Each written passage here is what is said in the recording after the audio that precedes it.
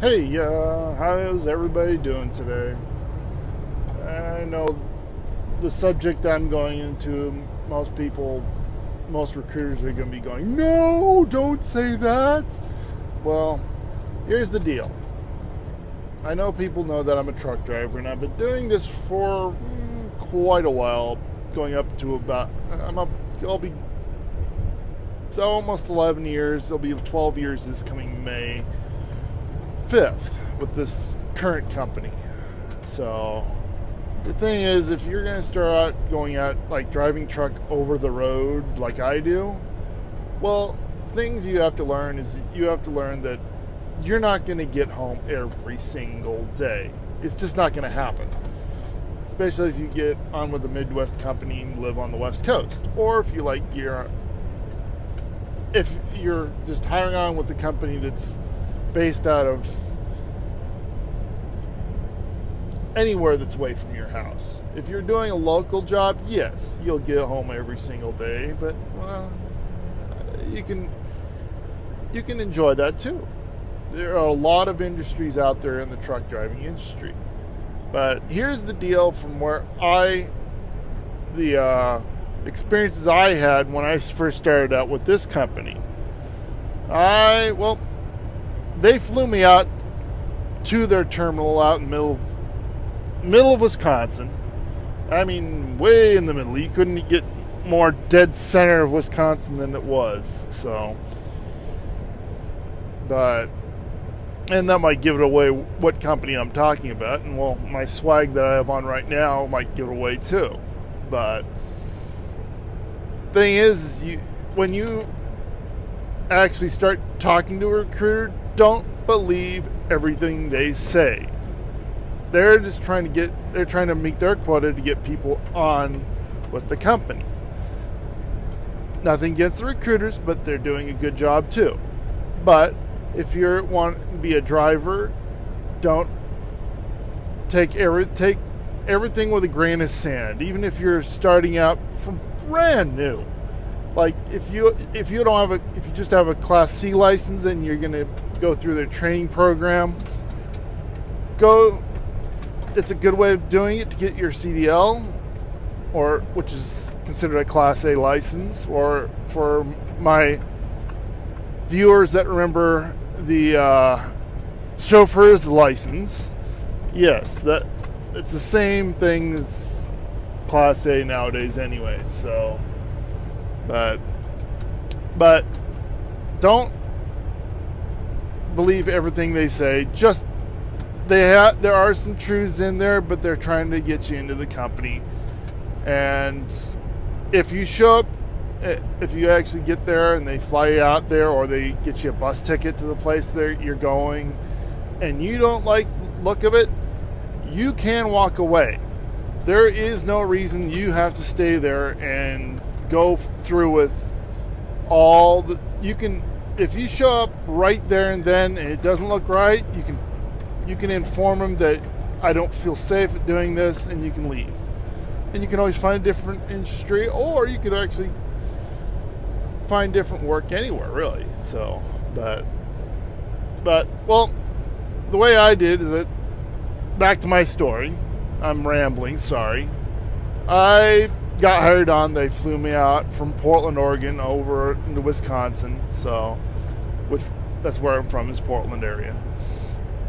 Well, they flew me out. Took about 12 hours to fly me there. Took the roundabout way to get there, and I went from there. They threw me through training. Went out, didn't do it very well. It's been a while. It had been a while since I had driven a truck, so they sent me out with a mentor, so-called mentor. It was just a trainer that has experienced people that drive them around with. Well, they sent me down to like Kansas City, drove back up to Minneapolis, then we head back to main terminal in Wisconsin, and they said, okay, you're good. We don't need you out here anymore. So they decided to put me in a truck. They got me in a truck, and well, there are always issues in the first load. And don't take it personally, because sometimes they test you right out of the gate. So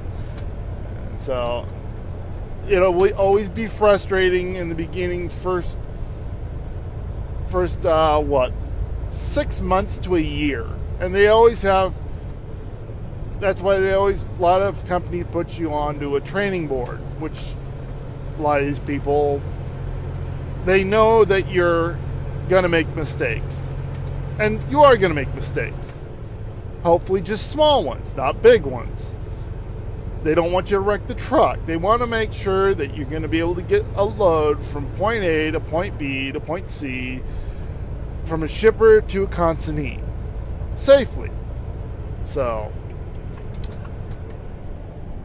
but yeah, and the pay will depend on what kind of company you go with. The pay can vary sometimes. Local jobs can pay pretty good amount, and they can, depending on which company you go with.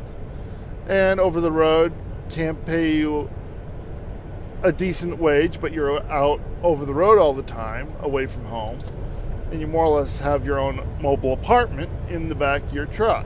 More or less is what my sleeper is, like this. But it can vary on the pay on that too. So what I get paid right now, I get paid by the mile. And it's a varying pay scale. It changes every quarter depending on how you do. It changes. Pay could go up.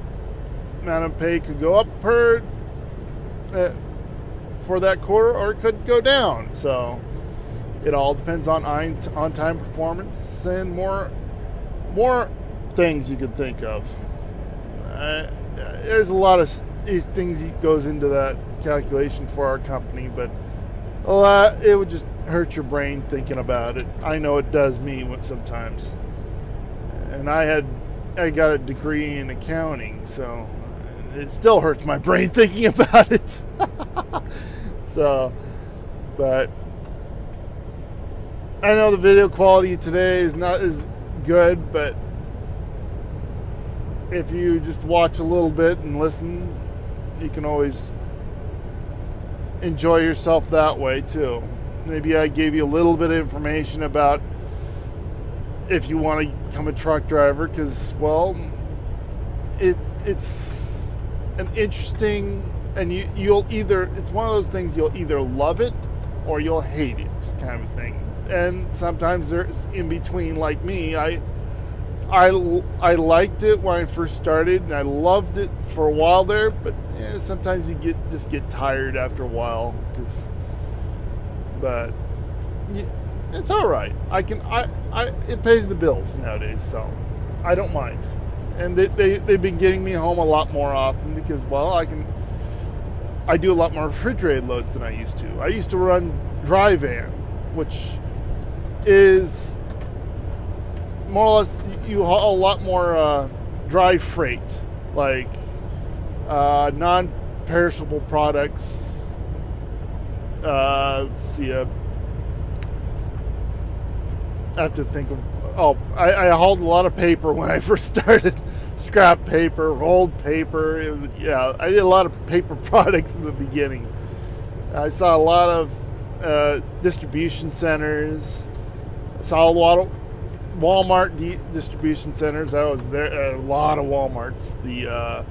I saw a lot of. I shipped into a lot of. If anything started or ended with $1, like Dollar Tree, Dollar General, those were quite an experience. You had to get used to those after a while. So, if you had a live load, it could take a while, but it always depended on what kind of load you had. You didn't blame the distribution place, because sometimes the loads varied. So, but yep, I just wanted to give you guys a little bit of a talk about what you might experience, maybe. And if you want more of these videos about explaining what truck driving would do, maybe I'll show you what happens when I fuel up the truck and stuff like that, because most people don't get to see that. And I'll explain